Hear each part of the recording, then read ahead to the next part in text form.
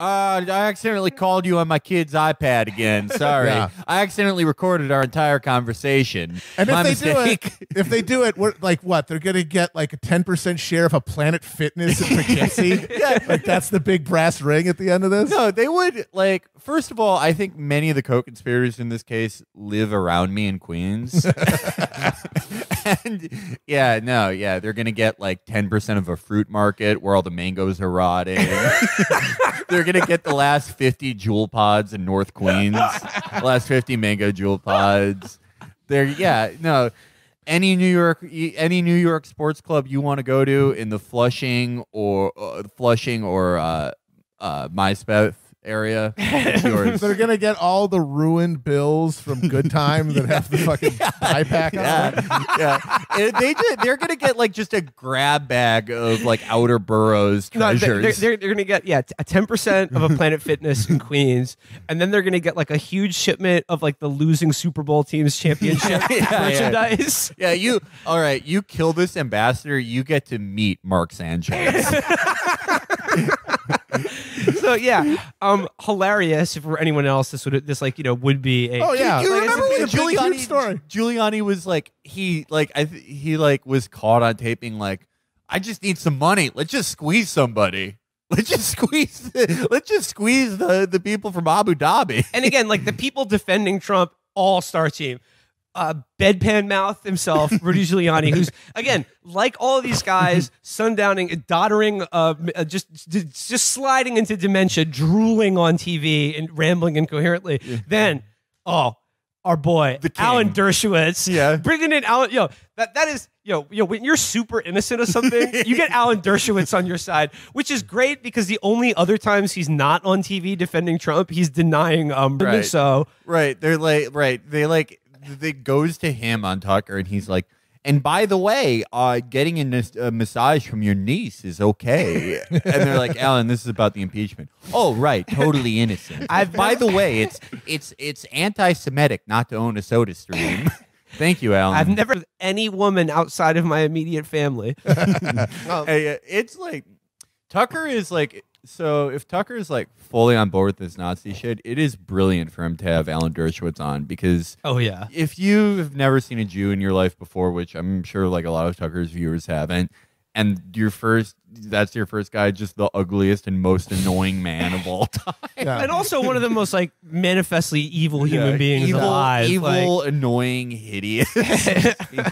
Hello, Tucker. I'm here to I have notes of every massage I've ever gotten, and we're gonna go through them. I didn't come in most of them. And he's hanging out now with Ken Starr. Ken Starr, which is hilarious. Because he literally presided over an impeachment where there was no crime, and now is saying that doing all the crime is not an impeachable offense. Yeah. But the only other time he worked with Dershowitz on a case was Jeffrey fucking Epstein. So good. So good. How do the Q people walk around without their heads just splitting in half? This country owns. Yeah. I love this country. Like, I mean, it's hilarious on its face, and like there are so many crimes that he should be impeached for.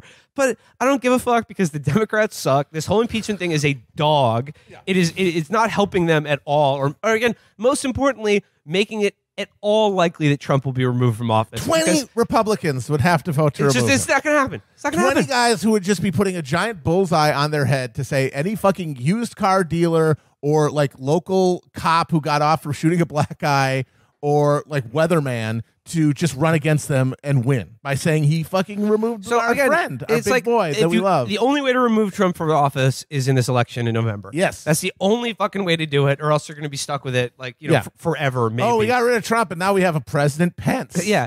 So, but who can preside over like this bubble economy without all of the culture war shit that pisses people off.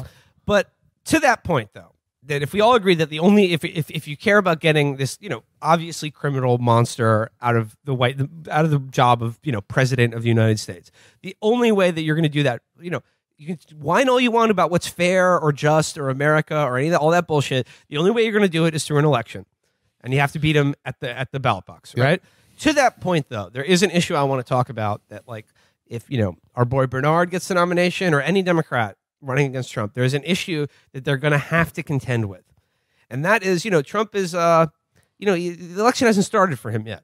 Like it's just like he's gonna when he starts campaigning, and he's previewing an issue now at the rallies that whoever the Democratic nominee is going to have to contend with, and honestly, I'm worried about it. They're going to have an answer for this. The issue, of course, I'm talking about is the ever decreasing power of America's toilets. I mean, yes, it really is the kitchen table issue of America. This, honestly, like he's going to hit the campaign trail. He's going to hit it hard, and the issue he's going to talk the most about is that our dumps are just not flushing anymore. Our big, fucking sweaty cubic protein dumps aren't going down into these. We don't want to go duty. You have to flush 3, 4, 5 times. The dumps they're not going away. And he hasn't even he has an October surprise about washing machines and dryers. Yeah, that's no, he loves talking about washing machines now. Whereas he says, does anyone used to have the old washing machines? You press the button, it goes boom, it explodes. You open it, and there's a big gust. And once again, he is describing a commercial because he's never seen a washing machine. That was it. And when do you think Donald Trump has ever put his finger on a dishwasher? And never. Zero times. 0 times. No, but he's like, you open the dishwasher and all the scrubbing bubbles would come out and talk to you. So and you put in the detergent that looked like Homer Simpson. He's hitting hard that because of I assume what are tighter regulations on wastewater, that dishwashers and toilets are not as powerful as they used to be. And I gotta say, Bernie Sanders, whoever, better have a fucking response to this, because I think that this is an issue that Americans will really respond to and will really resonate with them. And not only that, if Bernard does get the nomination, Trump will be able to do his version of Bernie Sanders' campaign pitch, which is that, broadly speaking, over the last 40 years, the productivity of American workers has risen dramatically while wages have remained stagnant. It's a very important thing that he talks about, and it sums up a lot of stuff, and that's a meat and potatoes issue that people understand and relate to. Everyone's working harder for less money than they ever have before, even if you have a good job, technically. Mm-hmm. Trump, I think, is going to reverse engineer that exact same pitch, but make it about shitting. Yes. Yeah. He's going to just say, remember, 40 years ago, the toilets were strong. Over the last 40 years, the size of our dumps have gotten bigger. The toilets stayed the same. The portions are getting larger. We're eating more. The dumps, they're huge. Our dumps are not going down the toilets. Sometimes we have to use our hands. We have to poop in the shower and use our feet to push it down the drain. Trump hasn't even brought out his hairspray stuff yet. That killed. They love that. Those coal miners in West Virginia loved it when he complained about the hairspray not holding as well as it used to. A real thing that happened, and I still cannot get my head around. That is one of the greatest things that's ever. So a bunch of salt of the earth coal miner ass guys who would disown a gay son, and this big boy is up there going, "The spray used to work so good." Oh, no, but put it in your hair. I can see what's going to happen though. Bernie Sanders campaign people, if you're listening, you got to start gaming for this now, because Bernie's going to get out there and he's going to be talking meat and potatoes, economics, healthcare, jobs, wages, unions, things like that. Trump's going to come out.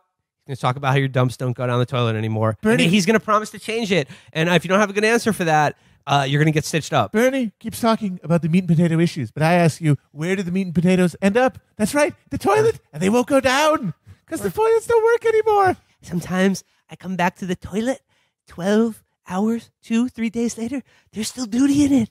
It's still floating around. It won't go away. Back when America used to be strong, the duty, you could wipe with a whole roll of toilet paper. You hit the foot, you go boom. You might get it all boom bang this, bing. It all goes down. You might actually get Virgil's vote off of this. Yeah. He could split the coalition here. I hear there's a video where James O'Keefe goes to Bernie's house and he has to flush his toilet 9 times. There you go. The last thing he's going to propose is that everybody's house gets the toilets at department stores and like the big whoosh ones. Yeah, the industrial ones. Yeah, industrial, exactly. And this is an issue that matters to Americans. Our dumps are huge and our infrastructure cannot deal with it. What are we going to do with the doo-doo? Exactly. So again, if you're the Sanders campaign or really any Democratic strategist out there, please start thinking. Get on the whiteboard with us.